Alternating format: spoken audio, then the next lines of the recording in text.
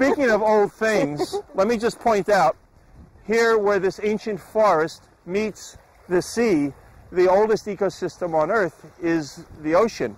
And there are lots of animals that we tend to take for granted, but when you look in the fossil record, these are ancient lineages, things that you find along the shore that are, you know, like the blue mussel and the quahog and the razor clam, and yes, the Limulus polyphemus, as my good friend. It's easy for you to say.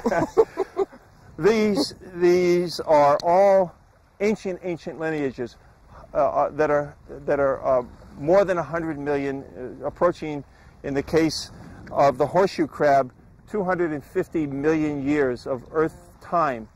So when you come you come to Hubbard Park, or you go into the Pine Barrens, particularly here where the Pine Barrens meets the sea, you're really looking at, sort of in a nutshell, the history of the Earth and the lineages of the ancient creatures, both the plants and animals that are here, predate and give us a sense, predate our species by a long time.